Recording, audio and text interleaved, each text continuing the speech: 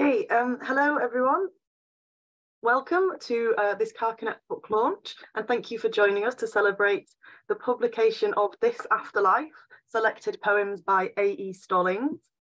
I'm Jasmine, I'm from Carcanet Press, and I'm just going to run over a bit of housekeeping before we get started. So tonight we'll be together for about 1 hour.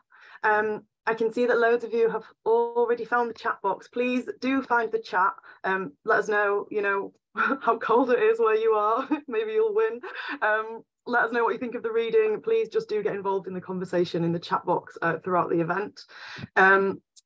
Please make sure while you're using the chat that you've selected the option for everyone before you send your message. Otherwise, we won't all be able to see each other's messages.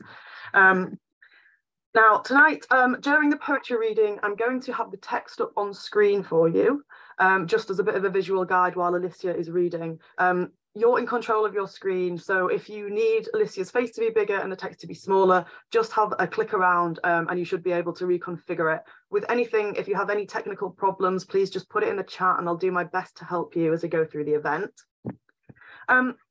Later this evening, Alicia is going to be discussing the work with Angie Mlinko, who I'm very, very, very pleased is joining us from the States. She'll also be able to put your questions to Alicia later on. So as well as finding the chat box, please can you find another button, not that complicated, which says Q&A on it. And if you get your questions for Alicia lined up in the Q&A box, then Angie will be able to put them to her later on in the event. So finally from me, thank you so much for paying your £2 to be here. We really appreciate your support. There is a discount code and a link for you, which I'm going to drop into the chat now. This will also come in as an email tomorrow, so you can check your emails and get your copy of the book then. You don't need to rush to do it now. But a note on that is that we are not the American publishers of this book. So if you're in the States or Canada, you need to head to FSG to get the American edition. And I'm sorry that your code won't work if you're in the UK. But thank you for being here. And I'm very excited to begin properly. Okay, so we are, as I mentioned, joined by Angie Mlinko, who is the author of 6 books of poetry, for which she's been highly accoladed. Most recent collection came out this year. It's called Venice. So go and check that out if you don't know it. She's also a critic. She appears regularly in the London Review of Books and the New York Review of Books. So you can seek her work out online. And I'm very, very pleased to invite her on screen to join me so we can begin. Oh.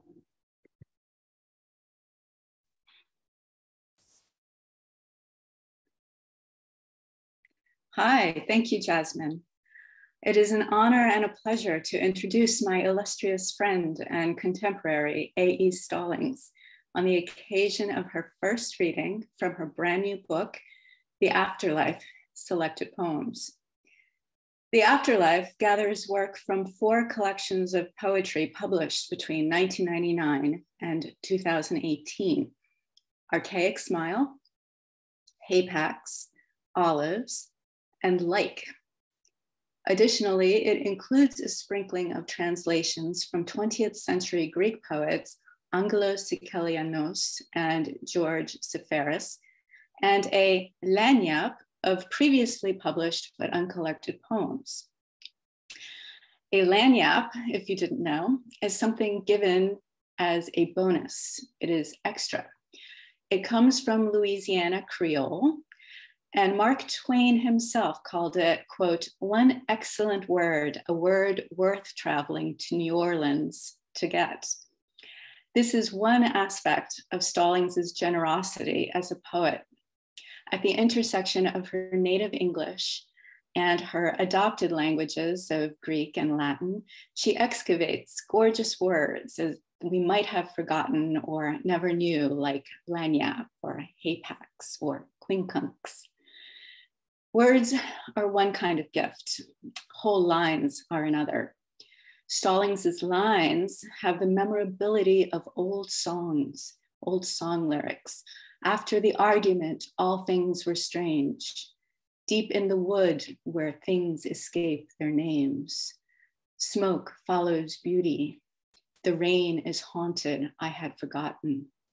All of the stories are about going to bed. A third gift Stallings provides her readers, the beauty and rightness of her similes. From an airplane, islands in the sea appear, quote, dribbled like pancake batter. Olives are served, quote, on a plate cracked like a tooth. A violin is light as an exile's suitcase. She has a special predilection for animals. Bats are a recurring motif. And in two separate poems written years apart, bats, quote, move like new tunes difficult to follow. And later, a small brown bat flinched into the air, ragged as the inside of a pocket. I could go on. I realize I'm practically composing a blazon of sweet beauties, as Shakespeare put it, the way troubadours listed and praised the attributes of their mistresses' bodies. So might we list and praise the attributes of a body of work. For from the word to the line to the villanelle, or sonnet, or sestina, or terza rima, Stallings' poems shine in their parts and cohere in their wholes. They inspire the wise nod, the rueful laugh, the pang at the heart. They are meant to be memorized and repeated, to be savored. Born in Atlanta, Georgia, and educated at the University of Georgia and Oxford, A.E. Stallings joins us tonight from Athens, Greece, where she has lived for over 2 decades, married to the journalist John Saropoulos and mother to their 2 children.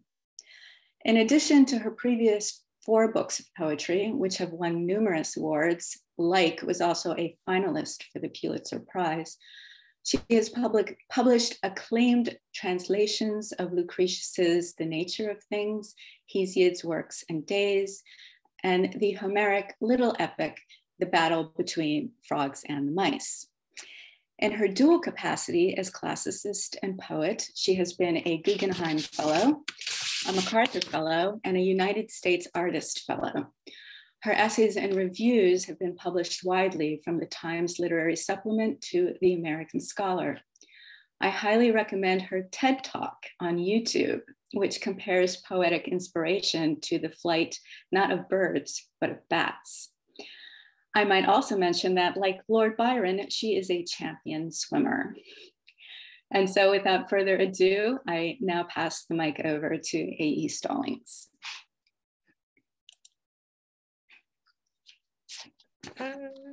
Start my video.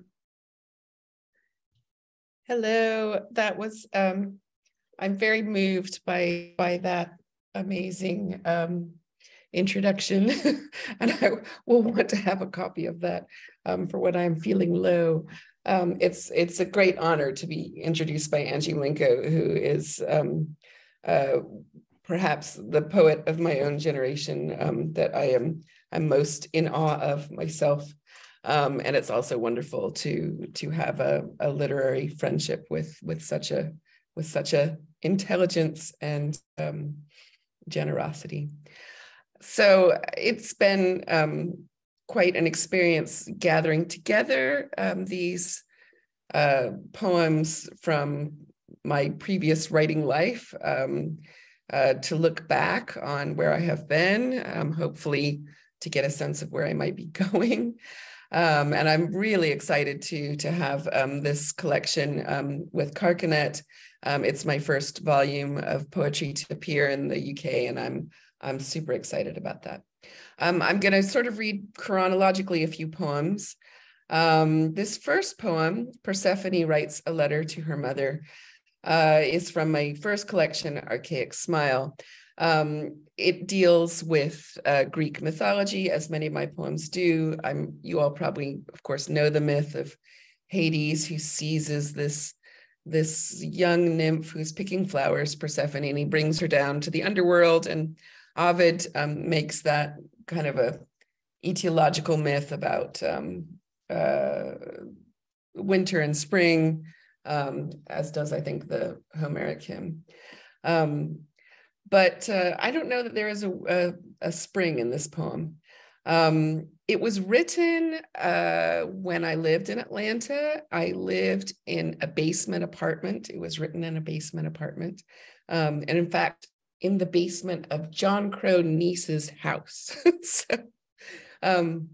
So you'll see that some of this is metaphorical, but some of it from the writer's perspective, I suppose, is quite literal. First, hell is not so far underground.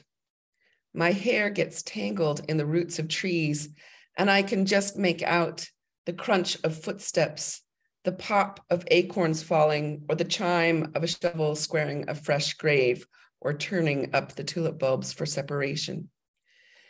Day and night, creatures with no legs or too many journey to hell and back. Alas, the burrowing animals have dim eyesight. They are useless for news of the upper world. They say the light is loud. Their figures of speech all come from sound. Their hearing is acute. The dead are just as dull as you would imagine. They evolve like the burrowing animals, losing their sight. They may roam abroad sometimes, but just at night, they can only tell me if there was a moon.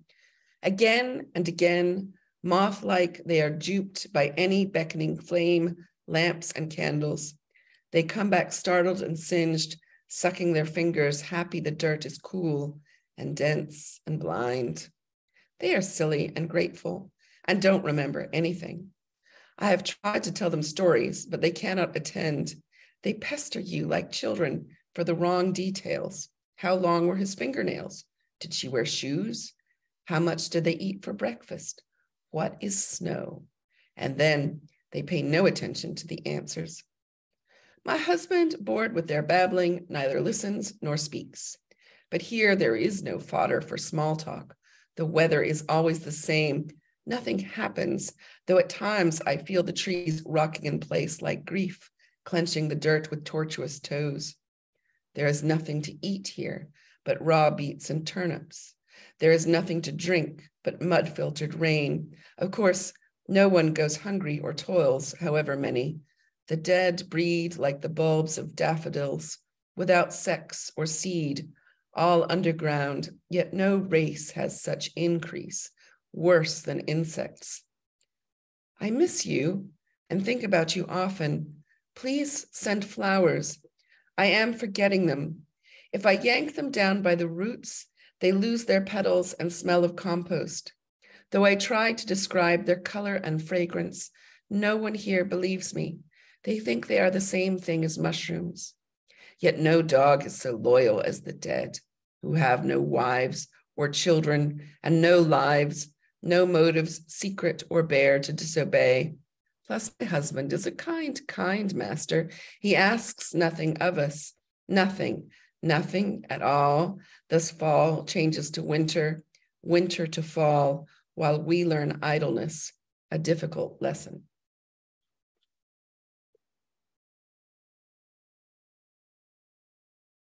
A second poem that I was going to read from that first collection, Archaic Smile, which was published just as I moved to Greece, but it kind of represents this life before Greece, where there is Greek mythology, but it's coming from a different place, certainly.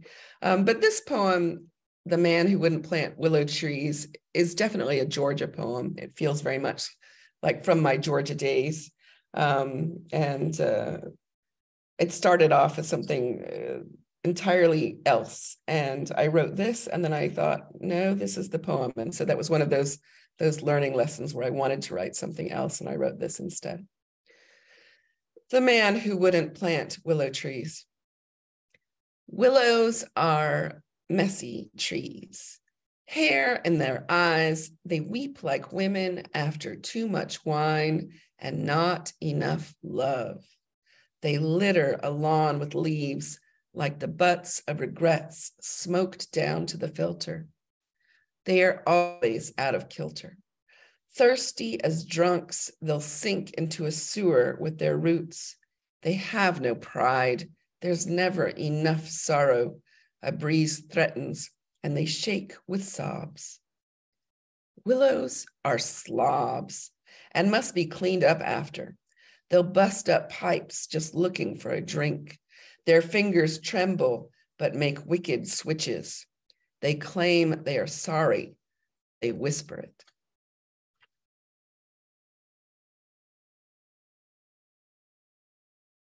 So my second collection, Hapax, was written, I think, almost entirely in Greece. I mean, I think it does still have some Georgia poems, and obviously, you know, the poems about childhood are from there.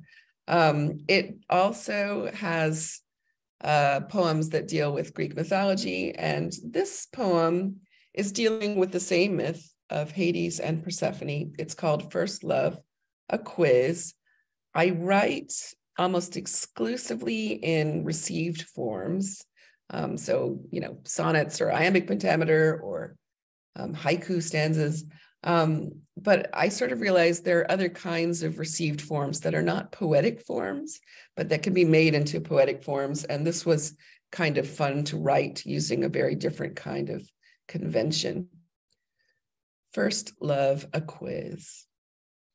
He came up to me, A, in his souped up Camaro, B, to talk to my skinny best friend, C, and bumped my glass of wine so I wore the fairest stain on my sleeve, D, from the ground in a lead chariot drawn by a team of stallions black as crude oil and breathing sulfur.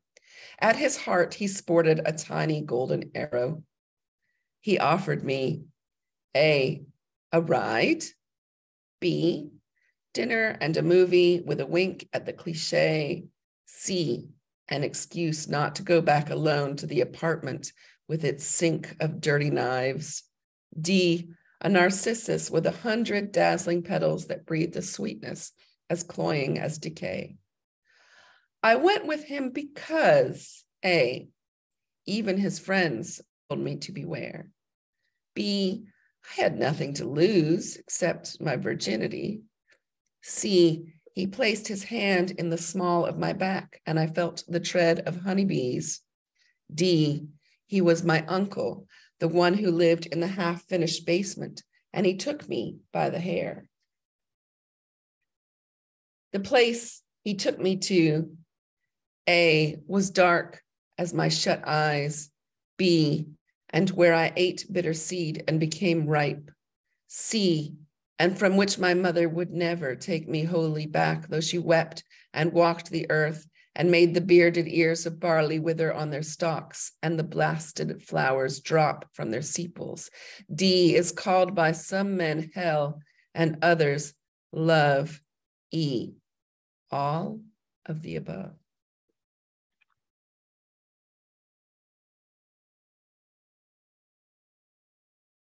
So moving on to Olives, which also was written almost entirely in Greece. But there is this, I think, on the one hand, engagement with Greek mythology from the position of living in Greece. But then there's also always the casting back to the past. And one of the things I think I realized with the selected is certainly Greek mythology is a big theme. Animals, as Angie said, particularly dead animals are a big theme, and bats. But music, it turns out, is also a big thing. And I think I actually in college, I was originally a minor in music, and I spent a lot of my high school, you know, in orchestra and all of that. So the sort of all of those years with instruments kind of haunt the pages as well. This one is called Two Violins. And I guess maybe it is kind of more of a Georgia poem now that I think about it. And is also a true story, as it were. Two violins. One was fire red, hand carved and new. The local maker pried the wood from a torn down church's pew, the devil's instrument wrenched from the house of God. It answered merrily and clear, though my fingering was flawed, bright and sharp as a young wine, they said, but it would mellow, and that I would grow into it. The other one was yellow and nicked down at the chin, a varnish of Baltic amber, a one-piece back of tiger maple, and a low, dark timbre. A century old, they said. Its sound will never change. Rich and deep on G and D, thin on the upper range. And how it came from the old world was anybody's guess. Light as an exile's suitcase, a belly of emptiness. That was the one I chose, not the one of flame. And teachers turned in their practiced hands to see whence the sad notes came.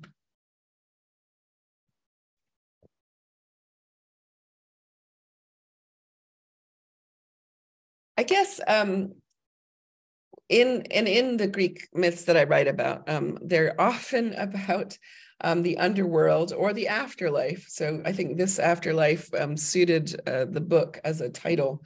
But I think for me, Greek mythology is not really essentially any different to fairy tales or to other myths, more constructed myths, such as Alice in Wonderland, and in this poem, Alice in the Looking Glass. She too is somebody who has a catabasis and travels to an underworld or an other world. And of course, her name is not dissimilar to my own. So this is called Alice in the Looking Glass. It is one of many, many sonnets that are in the book. Sonnet is kind of a default form for me, or indeed for the English language, or many languages. I guess what this one is kind of fun to me in writing it and different is that rather than having regular rhymes, sound rhymes, these are conceptual rhymes. They're opposite rhymes. So things rhyme with their opposite. And that was quite fun to construct in this poem about mirrors, Alice in the Looking Glass. No longer can I just climb through. The time is past for going back. But you are there, still conning books in Hebrew, right to left, or moving little jars on the dresser top like red and white pieces on a chessboard. Still, you look up curiously at me when I pass, as if you'd ask me something, maybe why I've got you locked inside. I'd say because that is where I'd have reflections stay, in surfaces where they cannot disquiet, shallow for all that they seem deep at bottom, though it's to you I look to set things right, the blouse askew, hair silvering here and here, where everything reverses, save for time.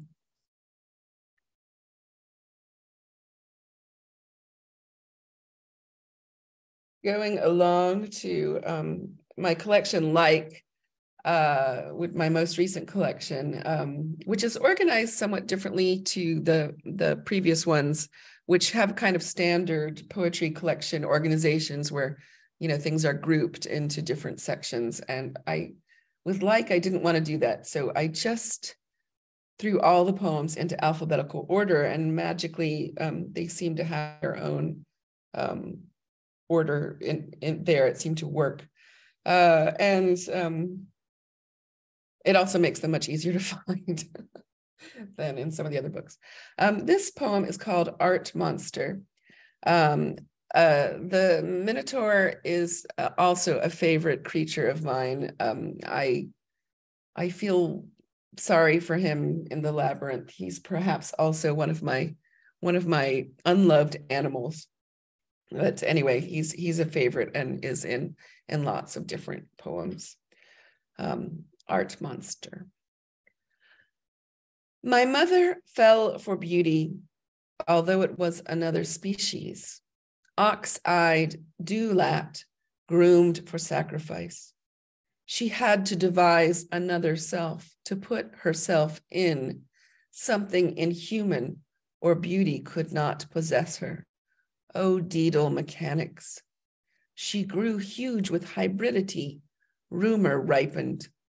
I was born to be amazed. She fascinated me with cat's cradles, spun threads out of my hirsute hair shirt. I was fed on raw youths and maidens, when all I wanted was the cud of clover. I was named after my stepfather, dispenser of judgment. No one called me my mother's son. Minotaur, they said, oh, Minotaur, you are unnatural, grotesque. A hero will come to slay you, a hero who jilts princesses on desert islands. It is heroic to slay, to break a heart, to solve the archaic puzzle in the basement. Demonster the darkness. I await this patiently as I bow to the yoke of making, scratching this earliest of inscriptions on a potsherd down here in the midden, writing left to right, then right to left, as a broken beast furrows a field.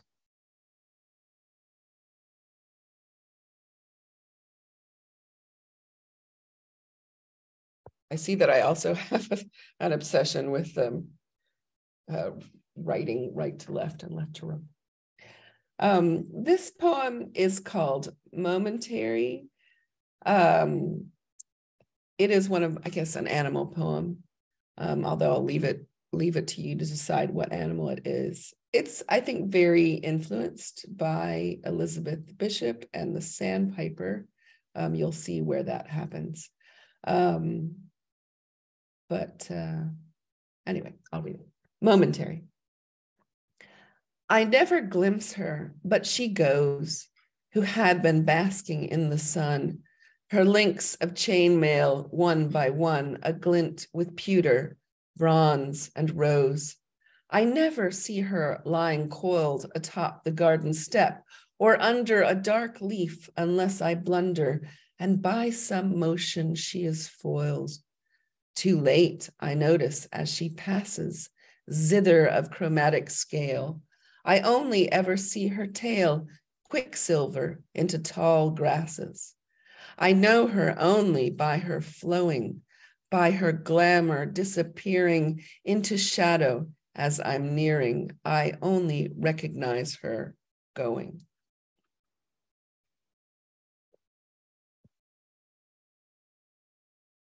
This is another animal poem, Swallows, from like an experiment in Ottavarima. And I think a different interaction with Greek myth, or Greek myth as transmitted by Ovid, as Ovid actually does a lot of that transmitting, in that it's, rather than re-inhabiting a myth, is engaging directly with the literary retelling of the myth. And also very much about life in modern Greece. Anyway, swallows. Every year, the swallows come and put their homestead in repair and raise another brood and skim and boomerang through summer air and reap mosquitoes from the hum of holidays, a handsome pair, one on the nest, one on the wire. Cheat, cheat, cheat, the two conspire to murder half the insect race and feed them, squirming to their chicks. They work and fret at such a pace, and natter in between, with clicks and churs, they lift the raftered place, seaside taverna, with their tricks of cursive loops and Morse code call, both analog and digital. They seem to us so coupled, married, so flustered with their needful young, so busy housekeeping, so harried. It's hard to picture them among the origins of myth, a buried secret, rape, a cut-out tongue, two sisters wronged where there's no right, till transformation fledges flight. But Ovid swapped them in the tale, so that the sister who was forced becomes instead the nightingale who sings as though her heart would burst. It's Ovid's stories that prevail, and thus the swallow is divorced twice from her voice, her tuneless chatter, and no one asks her what's the matter. These swallows, though, don't have the knack for sorrow, or we'd not have guessed. Though smartly dressed in tailored black, spend no time mourning, do not rest. One scissors forth, one zigzags back. They take turns settled on the nest, or waiting on a perch nearby to zero in on wasp or fly. They have no time for tragic song. As dusk distills, they dart and flicker. The days are long, but not as long as yesterday. The night comes quicker, and soon the season will be wrong. Knackered, cross, they bitch and bicker. Like you and me, they never learn. And every summer, they return.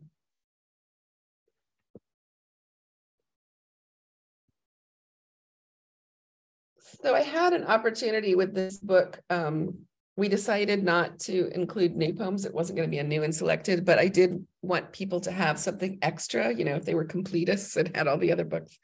And there were several poems that I think always kind of niggled at me that I hadn't included them in collections. And that was usually because they just didn't fit thematically. You know, sometimes they were a seasonal poem, but, you know, I felt some of them still held up. And we also included some translations. As we're in Advent and entering the Christmas season, this is one of those, the Magi. I know it's risky to write a Magi poem because there's so many great ones, but that's also, I think, the temptation is to, you know, to add your own and, you know, with your own take on it. So this is the Magi. Christmas Eve, the Word made flesh. We put baby in the manger, but could not add them to the creche. They still had miles of doubt and danger. They set out from the staircase landing, traveling lightly and untrammeled. One was kneeling, one was standing, and our favorite was camels. Past falling cards and other perils, they crossed the piano's dark plateau, where someone fumbled Christmas carols, sang of silence, stars, and snow. They camped wherever they were able, a potted fern for an oasis, from shelf to windowsill to table. Night by night, we'd change their places. The thrill of our own gifts forgot, no longer knew the batteries gone dead. At last, they'd reach the spot. One king already on his knees, one kneeling while the camel grunted. 12 whole days of Christmas hence to give what no child ever wanted, gold and myrrh and frankincense. Thank you.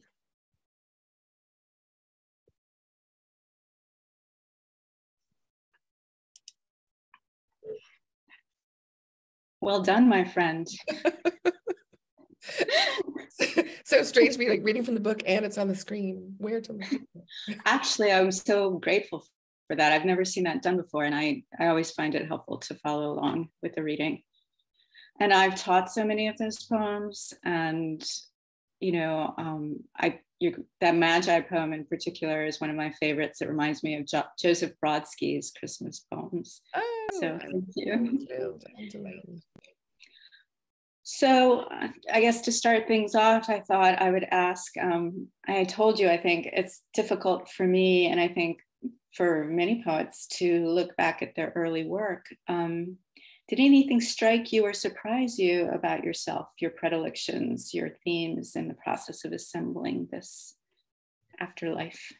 I mean, I think, you know, you're sort of surprised at some things that you return to a lot, but also I think one of the things you look back at poems and, you know, maybe you like them, but you realize you couldn't write them now. They're just poems where, you know, you could write them at that point in time. And, you know, maybe this would even, you know, you might like to be able to write that kind of poem again, but you're not in that space anymore. Certainly like in the early poems, there's a lot more, you know, experiment in kind of blank verse and unrhymed forms that, you know, maybe that would be like something I might want to revisit more of. But, you know, and then there also were like long baggy poems when I was selecting, you know, and I was thinking, oh, this is a chance to remove that one. You know? So it's certainly, you know, a chance of fine tuning and trying to get the better poems. But you mentioned that you didn't actually do any revisions, unlike, say, Auden or Marianne Moore. You didn't go back and try to make something perfect that you didn't. No, I mean, I feel very strongly that, especially if if something has even appeared in a journal, very occasionally I will change something if it is in print, if it's a real mistake or something that really bugs me. But I kind of feel someone else wrote it, and I don't really want to interfere with it. There, very occasionally I might tinker with a title or an epigraph or something. There is a poem in here that I changed the way I grouped lines. There's an early villanelle in the Lagniappe, where for a long time I thought it would be more interesting if, rather than having tercets, and then a quatrain, I made it wonkier and made it into quatrains and end with a tercet. But generally, I kind of feel this is someone else's poem. And my main interest, I think, would be if I have something that I've learned from, like a mistake or something that I've learned from that, I'd like to carry that forward into a new poem and just kind of wipe my hands of that. That may be incorrect, but I think also because a lot of the poems are quite formal, it's not easy to change something either. I mean, you have to really kind of go in surgically, or if you've got a rhyme scheme or something, it would be very difficult. So I tend to leave them alone. Mm-hmm. I don't know how you feel about revisiting and tinkering. I mean, it's a temptation, I suppose. And I think the word surgical is right. But I think that the people who did do that, people like Auden or Moore, they were distracting themselves by changing their work. When I think the approach that you take is probably healthier, of just forging ahead and writing something new. Yeah. I mean, you think of like John Crow Ransom, where, we have these kind of perfect versions, but then he goes on and does other editions and kind of ruins, poems that are perfect. And I'm not saying that I'm at that level, but it's a cautionary tale, I think. Yeah, one wouldn't want to do that. No. Well, tell me about your poetic education. I don't think we ever talked about it, but, what was the young Alicia starting out like? What was she reading? And is there anything that you would tell her now? Or what do you think she got right? That's a good question. Well, I think I was quite serious about poetic vocation very early on, maybe starting even in high school, or at least I wanted to be a writer. And I was very serious about T.S. Eliot, particularly. So it's kind of been interesting to come round and with the centenary and, coming as an adult appreciator. I think I didn't really understand very much, but like the sounds and the textures and the images, and it was just also, some of it is just sort of luck.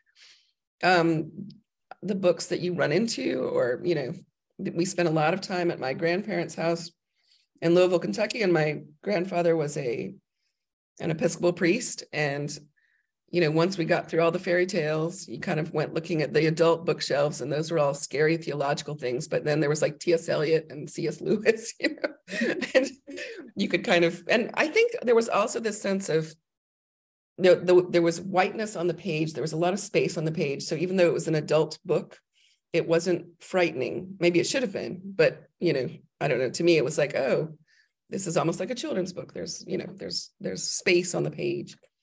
And I didn't really know how to go about being a writer. Oh, I was obsessed with publishing as a teenager. I published like my early poems in 17 magazine, and I made money, better money than babysitting. So this was obviously not the lesson I should have learned from that about poetry. But I thought, oh, I can do this. I can write poems and get published. And, later I realized that's not really how it works. And I think part of the reason I went into classics is I thought this is how poets educated themselves. Again, maybe this idea from Eliot. I became kind of obsessed also with A.E. Housman, two opposites in a way, but, you think about The Wasteland is published the same year as Housman's last poem. So, they're in the air at the same time in their odd, strange opposite ways. So I didn't know better. I didn't, I think it wasn't also as obvious to go through an MFA program as it would be now. I think now that's what I would have done, but I didn't know to do that. So I thought, poets studied classics, and it was much more accidental, all of it. I went through a whole year where I did nothing but read Robert Graves. I mean, who does that? I found a John Crow Ransom book at the used bookstore, and then realized I was living in his niece's house. It's just. Well, that's interesting that you bring up these very particular Southern writers, because other writers, I grew up in the Northeast, and, T.S. Eliot was certainly my entree into poetry, but I didn't read John Crow Ransom or any real of the Southern formalists until much later. And so I wonder how much growing up in Georgia had to do with that. I think that was a factor, because I think one of the things, as any apprentice writer starts to look around and see, is there anyone kind of like me? Is there anyone I can model myself on? Whether it's someone that looks like you or is the same gender, or and one of those things is Atlanta is just not a poetic town. It is not. It is, I've been that's there. the whole point of it. It's like an anti-poetic town. And so you're like searching for people. I mean, my father would take me to anyone who was reading at Georgia State or Agnes Scott or Georgia Tech. I mean, I saw amazing people. I saw Stephen Spender. I saw all these people that were coming through, but you would go to several readings by James Dickey, who would, sometimes be amazing and generous, and other times be quite, out of his mind with whatever substance he was using and be very rude. But he was almost the only kind of Atlanta writer that I could point to. There was also David Bottoms at Georgia State, and then I kind of stumbled on Turner Cassidy. I think again, I found a book at the downtown Decatur Library, and kind of opened it up. It might have been Watch Boy, What is the Night? And there were these very tidy, formal, austere, poems. But one of them was about the Fox Theater in Atlanta. And I was just so taken aback. I mean, because, okay, there's like the James Dickey. I'm also a big fan of the early motion. But these are all kind of mythological and, in the forest and whatever. And that someone could write about this theater with all of these sort of Egyptian decorations from the 20s or 30s. Actually, probably directly after Tutankhamun's tomb, when it was, very popular to have these garish kind of Egyptian type decorations. But, that it could be the subject of a poem. And I think, I'm not a country girl. I, grew up in, very suburban Atlanta. So even though I did spend a lot of time in the woods and stuff, but, seeing that landmark in Atlanta and in a poetic form, I think that was one of those moments where you thought, oh, I too can be engaged in this, coming from where I come from, not, reading so many English poets growing up, for instance, you think, oh, I can't do this. I'm not a male English person. But, seeing other people doing it, I think is always important, even if they're not like your favorite poets, and may not even be your touchstone poems, those things that give you permission, I think, to do whatever it is you do. And what did Greek and Latin poetry teach you? Well, I think, again, I sort of stumbled into classics. My interest was really in classical reception. I think it always has been in how classics filters into English poems. But, I kind of wanted to go to the source. And I did end up in a Catullus seminar. It was a graduate seminar, but I was given permission to sit in on it by Dr. Rick LaFleur, who was the head of classics at University of Georgia. And I just remember being so shocked at these Catullus poems. I mean, again, I'm looking at these journals in the mid 80s and the 90s, and I think this was not a shining moment in American poetry. And there were just all these really boring, flaccid, free verse poems about someone goes out, pours coffee on their porch and has some kind of, micro epiphany. And so true.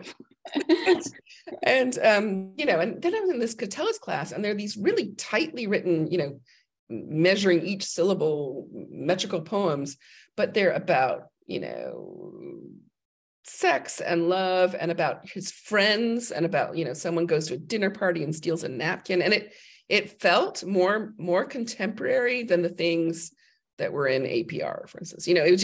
I felt like, wow, this could be someone I know talking to someone I know, and I think that this idea that you could be very contemporary and risque if you wanted to be, or whatever you wanted to do, and do it while you're scanning and, also making mythological erudite references. I think that was also one of those moments. Yeah, and the emotional range too. I mean, you read Catullus and there's hate, I love and I hate. Whereas, for much of at least American poetry, it's forbidden to have negative feelings. Oh, yeah. Yeah. Yeah, it has to end positively, doesn't it? Yeah. It's true. Well, you said you're not a country girl, but you have an awful lot of animals and flowers and plants in your poems. Has this been since you've lived in Greece? And what I really wanted to know was, are poetic forms for you a natural extension of natural forms? Those are two very good questions. I mean, I'm not a country girl in the sense that I grew up in the suburbs, but also my father was a big outdoorsman, and I did spend a lot of time, fishing and arrow hunting and out in the woods. Also, Atlanta was like a forest. I mean, your backyard would, be onto a forest or woods. But it was also, urban at the same time, kind of strange mix of things. But certainly, as you know, like in the South and in Florida, I mean, there are dead animals by the side of the road. There are giant cockroaches that come into the house and that we call palmetto bugs to be nice. And, plants are poisonous, and, there are snakes in your front yard. So I think there was certainly a sense of nature being everywhere. And I don't know. I think I love animal poems too. I think that's one of the things too, is you read an animal poem, you're like, gosh, I wish I could do that. That's something I would like to do. Because I think for me, it's very helpful to get out of this sort of human concerns, for instance. I mean, to look at an animal and its sort of otherness and its very particular otherness, and try to, whether it's to just describe it or to have something of the emotion that you have when you see it or when it sees you. I think that's also, when you're seen by an animal, it feels very different from being seen by a person. And, I think there's also, whether it's Lesbia's Dead Sparrow, there's a long tradition also from the classical world of mourning dead creatures. Whether form adds to that, I don't know. I mean, I do feel that syllabics particularly, and I'm very interested in syllabics, do have something more kind of organic going on for them. I think they are very good at dealing with the natural world, but maybe there's something very organic about regular meter and stanzas too. I don't know. There's certainly something very structural about them, which appeals to me. Mm-hmm. And you write these wonderful stanzaic poems where I'm always amazed at what is happening in them, and the structure that is so important. Just even the physical structure of the poem. I mean, I love stanzas. I think that's something that we share, that we're both big fans of stanza patterns. Yeah, I don't seem to be able to do without them anymore, honestly. Yeah. I'm looking at the Q&A now, Q&A box, and Susan Monks asks, have any of your poems been set to music? Quite a lot of my poems have been set to music. I've been very lucky. I've had them set by, folk musicians and more popular musicians, and formally set in song cycles and in more classical ways. Some poems have been set more than once. Why Should the Devil Get All the Good Tunes has been, I guess, kind of lends itself and has been set in many different kinds of ways. I think partly composers and songwriters are often looking for things to set to music, and maybe the word has got out or something. They're like, these might work, but it's always really neat. I mean, I'm not a songwriter. I think that's a completely different thing, but it's really cool when someone does something with your poems that you wouldn't have done yourself. Michael Schmidt asks about your use of Ovid. He says, rereading Ovid, his cruel and terrifying and humorous timelessness is really vivid and contemporaneous in your poems. And he says, how is this? I think he's marveling that you're able to bring Ovid to the fore in times like these. I think I have a strange relationship with Ovid. I mean, I wouldn't have said he was like the classical poet that influences me most, but I think about Virgil and I think about Homer a lot. But the truth is, so much, first of all, of what we call Greek mythology is coming out of Ovid. And in some cases, Ovid may be inventing it. I mean, just wholesale or changing it. And some of this, I think, came from reading different accounts. I mean, I'm very fascinated by the account of Orpheus and Eurydice in Virgil. And again, Virgil himself may be kind of tinkering with the story. Originally, this probably had a happy ending. Because of the Orphic mysteries are all about, rebirth or whatever. So if he failed to bring someone back from the dead, that doesn't really work as well for a mystery. But then, you read how Ovid challenges that and changes that. And he's such a intertextual poet, which I think is something that poets are interested in.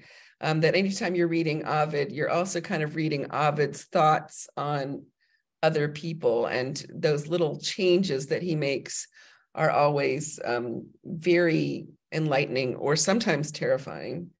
Like the thing with the nightingale, that he switches the sisters. So I know he's having a sort of renaissance of interest with at least one major new translation of him by Stephanie McCarter, who's, I think, the first woman to put him into English verse in the entirety.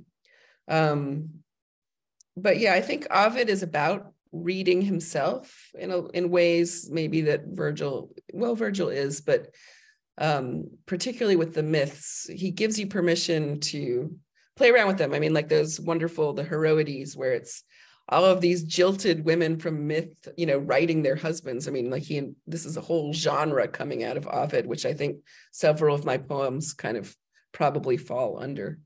But anyway, I find him exciting. Yeah, he's my favorite of the classical authors, and probably because of his femininity and receptivity and his heroines. Yeah. Let's see. Martin Stone asks about your rhyme and reverse poem, the poem that you read with that the rhymes were conceptual, not right. I don't know where I first encountered those. I mean, there are some wonderful different ways to rhyme. I'm really interested in, I love the sound of regular rhyme. I love that also. I'm not one of these poets who's like wants to hide the rhyme, that sort of idea of like, I didn't even know the poem rhymed, as if this is the greatest praise ever. But I'm also very intrigued by rhyme as a method of construction and a method of going forward. And that doesn't have to be oral. It can be, again, like this conceptual rhyme, which, for a poem that's about mirroring, where the mirror kind of reverses something, I thought would be really fun. And it's a way for me, I'm someone who rhymes a lot. I was born under a rhyming planet. And sometimes even I get a little tired of it, it's like you feel a little hemmed in, and but I'm not really very good at totally free verse. So I sometimes kind of find ways around having maybe the chime of rhyme, but I'm still having that that rigor and the serendipity. I think it's that the thing about rhyme is it's both rigorous and it's this element of free will. It's the swerve. It's the Kleeneman of poetry, because it sort of makes its own reason and it finds its own way. That's a really nice way to put it. Didn't James Merrill say it just made him smarter? Oh, I like that. Yes, I agree. It certainly makes me smarter. I mean, yes, that idea that the poem finds its own way. And I think it's really, I don't do a lot of free verse, but it must be much harder to let the poem guide you if there aren't some of these kind of almost random rules that are guiding things. I agree completely. Oh, here's Boris Dralyuk. Hello, Boris. Hello, Boris. How have your translations fed your original poems? I pray they haven't interfered with them. No, I don't think they interfere. I mean, maybe you have less time for your poems if you're working really hard on translation, but then you can also have too much time for your poems. I mean, yes. I mean, I think I actually, to write original poems, have to be playing hooky from something else. It's very hard for me to just sit down and write a poem, but if I feel like I'm supposed to be doing something else, then I can write a poem. And translation, I think you always have something to sit down to, like if you want to do your 20 lines a day. And so you can have that almost like fiction writer, not to disparage fiction writers, but that sense of like, I'm going to do this amount of this just sheer prose writer, sheer amount of work. So like 20 lines maybe, which actually is a lot for me. And you can always sit down to that. And I think that keeps you sane because, especially if you write short lyric poems, as mostly I do, say I were to sit down tomorrow and, I hope write some kind of brilliant poem, but then the next day, I mean, I can fiddle with it, but I have to just start from scratch on, that's exhausting. So I think the other thing though, I think about translation is it allows you freedom from being yourself, your own concerns. You can be a different gender, you can be from a different time period. And I've learned a lot from translation. Right now, I'm translating a contemporary Greek poet who's very different from myself. He doesn't really write in form, but he writes a lot of kind of gloomy leftist poems that but that have a lot of historical sense. So I'm like learning a lot, but it's also, it's kind of a relief to have a break from oneself, I think. And I think translation makes you smarter. It certainly makes you a better reader. I completely agree. And with that, we will have to close out our Q&A. Thank you, Angie, for all that. Thank you, Alicia. That was a wonderful reading, and it was great to hear you talk. And I hope to hear more readings in the future from this book. Good, congratulations and good luck with it. Thank you, Angie. Thank you both so much. It was so great to hear you chatting about them, and thank you for your reading, Alicia. Sometimes I can't believe that these events are only an hour long. It just goes, so quickly. So thank you and congratulations on the book. Thank you guys so much for all being here and for being so vocal in the chat. It was really great to see your messages. I am once again putting the link and the code in the chat for you. Please go and buy a book. As I mentioned previously, we're not the American publisher, so if you're in the States or Canada, please head to FSG to get your copy. But everyone else, please head to the website. You can use the code there. So that's kind of everything from us, and that's our final launch of 2022. So thank you for sticking with us. We'll be back with another launch in January. January the 11th, we're launching Dan Burt's memoir and his poetry pamphlet, which is out with Prototype. That's in the chat for you as well. So please head to the website and sign up for the newsletter to stay up to date with what's going on. But that's everything from us. So happy Christmas to everybody who's going to celebrate, and we'll see you in 2023. Thank you.